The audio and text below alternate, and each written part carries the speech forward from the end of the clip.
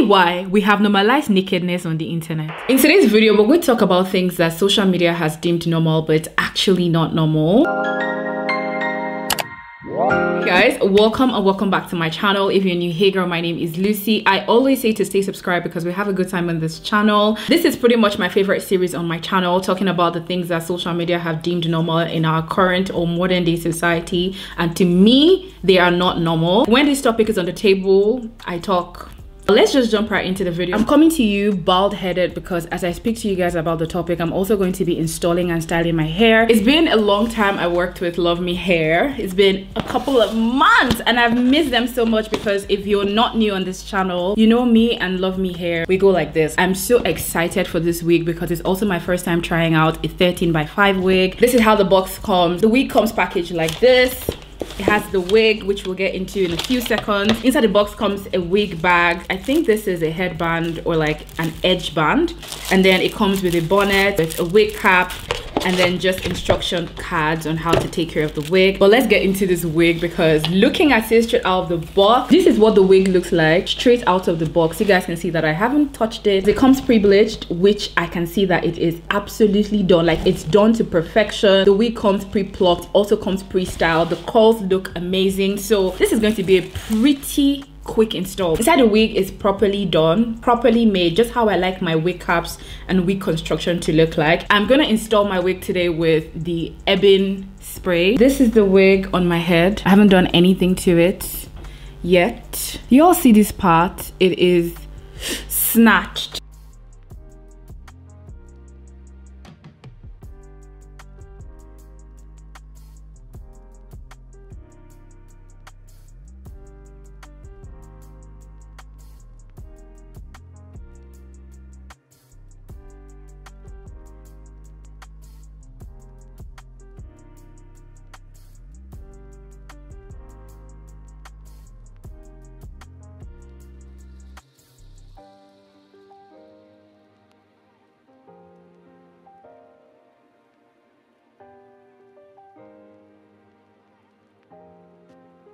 But this is how the hair turned out. It didn't take me no time at all. You guys saw the install process. It was literally 1, 2, 3. I went ahead and redefined the curls, but I left the part. I left it pretty much the way the wig came. If you're looking for a nice, good quality, affordable wig, go down to the description box. I'm going to have the direct link to the wig down below. So I highly recommend that you check this wig out. Now, the first thing I want to talk about, and I think I've touched on a little bit in a couple of my videos, it's kids having kids nowadays. It's the way social media have normalized children, literal kids having kids. Honestly, it's been around for a good 5-6 years now, where I have watched a lot of videos. I have seen people glamorize kids giving birth to kids, and it's crazy to me because I don't really understand it. Someone who is 13, 14, 16 having a baby. While I understand that there are some circumstances that are pretty much out of our control or out of their control, there are so many tragic situations that make kids, you know, fall pregnant at a certain age. There are so many reasons why kids get pregnant these days. I understand that. I'm talking about the ones that consciously have kids at a young age. When I say consciously, you're thinking like, oh, who would ever consciously at a certain age when they're not ready have kids? Trust me, the things on social media right now are shocking to me too. So yes, that's the thoughts that would normally come to your mind when it's like, oh, who intends to have a baby at such a young age, 13, 14, 15, 16? Yeah, but when you indulge in adult activities without properly knowing what you're doing, those things happen. And nowadays, with the way the society is, with peer pressure and everything, not having sexual intercourse at an early age is kind of looked on as you being slow. Society will kind of make it seem like if you're not doing certain things at a certain age, you're behind, you're far behind, you're not living life, you're not enjoying life. And this is where kids tend to fall into these things, these habits, thinking that it's normal to do things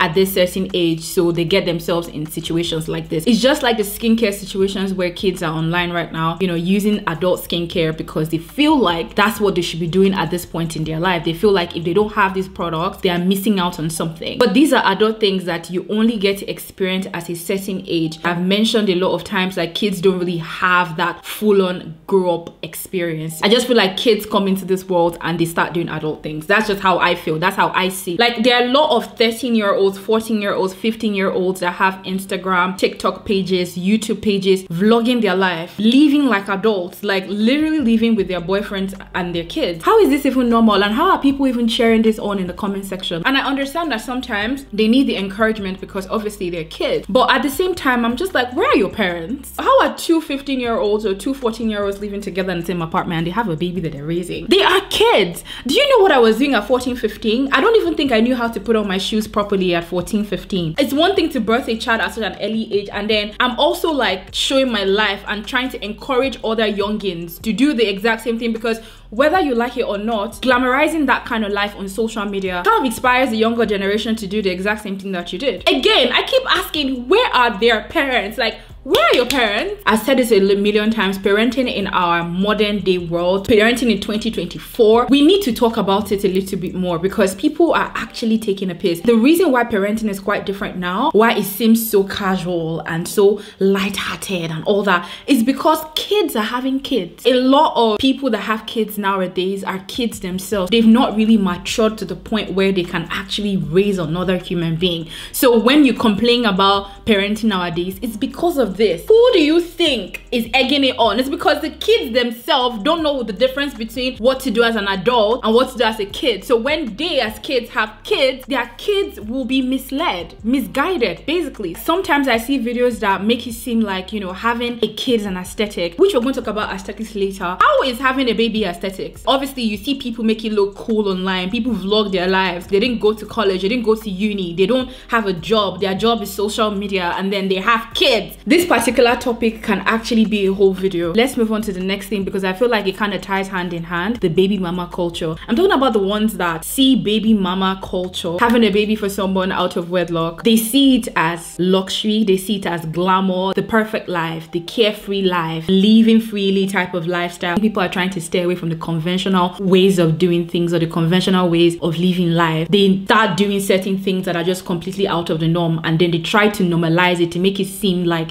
it makes sense. To me, it doesn't make any sense. I'm a very, very traditional person, and even being very traditional, there are still certain things that I'm fluid with. There are certain modern lifestyle that I'm okay with and I incorporate into my daily living, my lifestyle, my relationship and everything. But you see these things, living with your boyfriend, a man you're dating, whatever it is, which is another topic on its own, and this having children, having kids at a really, really young age, having a baby for a man without actually getting married to the man. You see, these things will never, ever be normal to me. I would always frown on it. I would always side eye you. I'm so sorry, I'm that girl. Especially when it is your choice, especially when this is something that you are the one that called upon yourself. Because why? These days we say a lot of things about dating, how dating has changed, how people no longer date for the right reason. Dating is hell, dating is this, the streets are this, blah, blah, blah. We talk about this a lot, but then to be honest with you, we are also the reason why. Men have their issues aside, but women, we also are the reason why. There are some certain things that you need to be reinforcing in your life. There are certain things that you know you deserve, but you consciously, intentionally go the other way or accept less or accept to be in certain situations that are compromising. I feel like the main reason why it is so glamorized nowadays is because the people that we look up to, so the public figures, the influencers, celebrities, they actually live this life and they make it look like everything is okay or this life is so beautiful. Raising kids like in separate homes. Co-parenting is one thing that I hear a lot. People say it freely, they say it loosely. In fact, they enjoy it. In fact,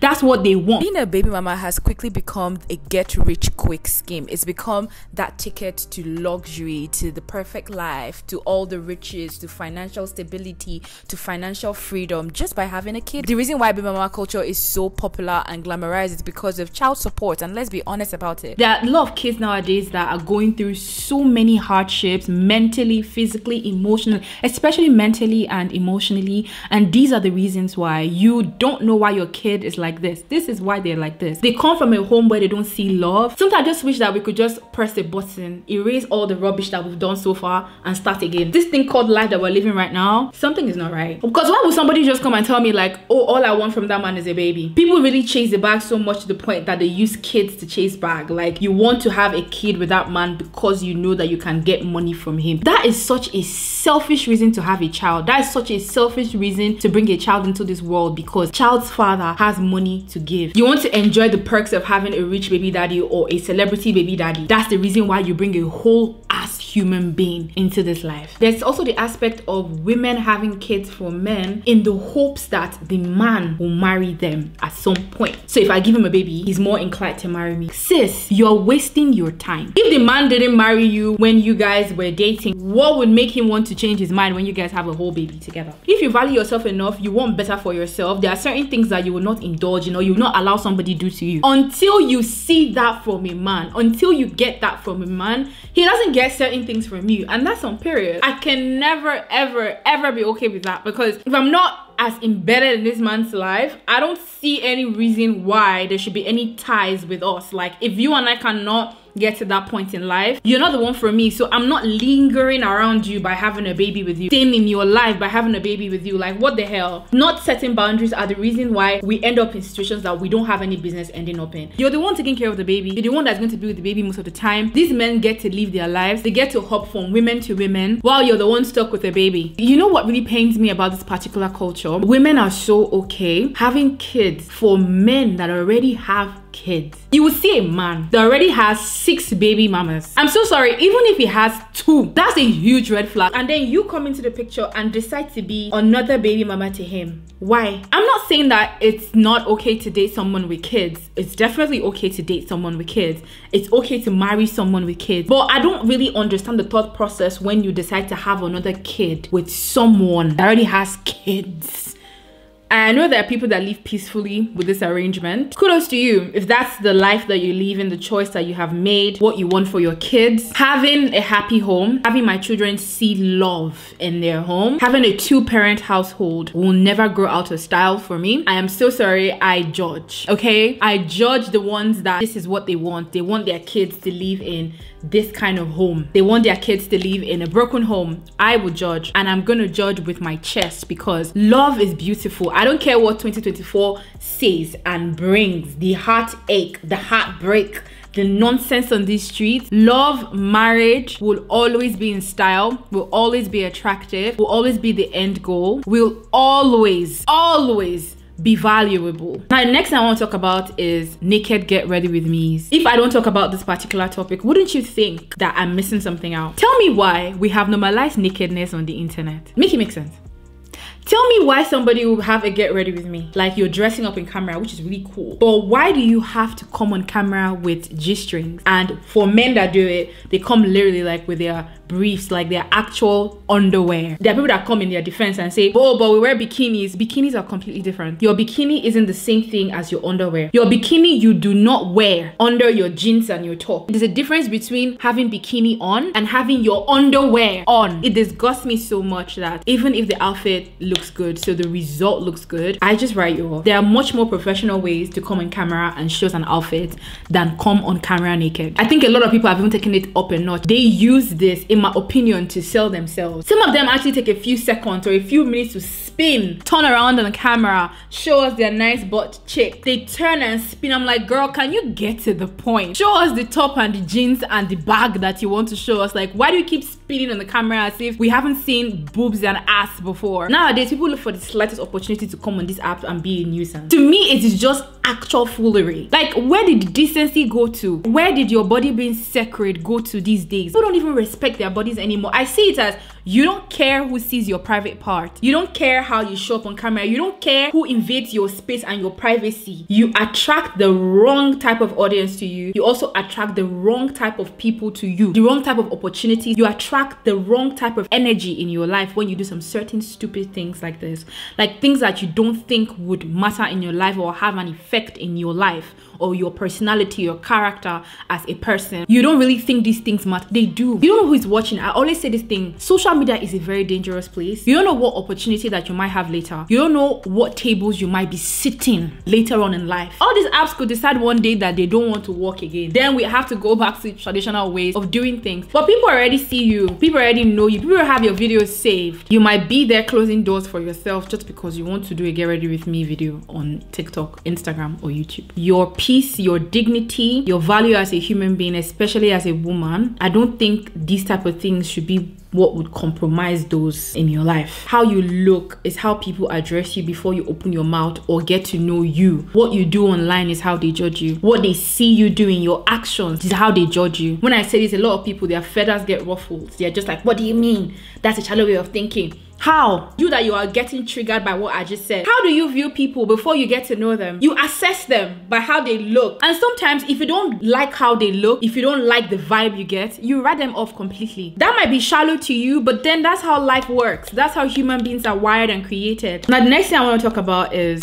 Stanley Cups. I might be dragged for this, but somebody has to say it. You don't need that Stanley Cup. I understand the efficiency of Stanley Cups, but you guys need to stop. I don't see why you need to spend that much money on a cup. Social media kind of pushes things in your face, and I feel like it also comes from a point of belonging. I want to also be part of, you know, the people that have Stanley Cups. If nobody's going to say it, I'm going to say this to you right now. Those Stanley Cups, to be honest with you, are made for a different type of people or certain types of people. You as an everyday girl, sis, I don't see the efficiency of the Stanley Cup. I'm speaking from my perspective, Sha. I might be wrong, but a Stanley Cup will not be efficient to me. I have a regular 9-to-5 job. I don't know if they have like extra rope. To me, it's too bulky. There are certain reasons why I'm not going to have a Stanley Cup, because I feel like a Stanley Cup, you need to have a car, because I'm not carrying that big thing and walking up and down. Stanley Cups in general, they've been around for the longest time. They were supposed to be for like a certain group of workers, construction workers. I know for a fact that it wasn't made for you to be carrying up and down. So I guess the clean girl aesthetic girlies, you know, fitness aesthetic girlies, I don't know who made it viral. I didn't really do my research on the Stanley Cups, to be honest, because it's not my reality. Like, these cups are not my reality, and I just feel like,